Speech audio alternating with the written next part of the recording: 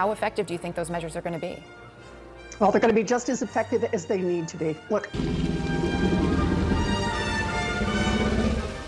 I am spitting mad over this.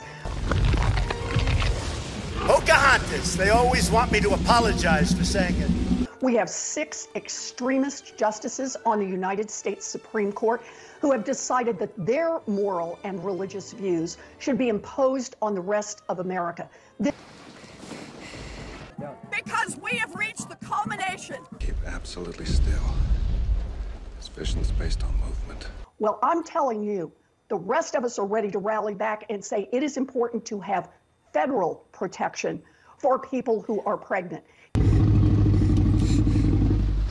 Beliefs. So on a that's couple not going to happen. On a couple of those points here quickly. She of the great tribal heritage. What tribe is it? Let me think about that one. Well, I am here because I am angry, and I am here because he can make medicated abortion more widely available. He can help with...